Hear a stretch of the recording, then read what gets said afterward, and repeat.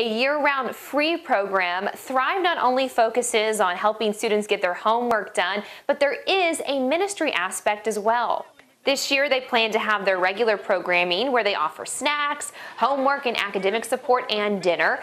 They have 2 locations, one in Lonsdale and one in Park Ridge, and serve ages 5 through high school.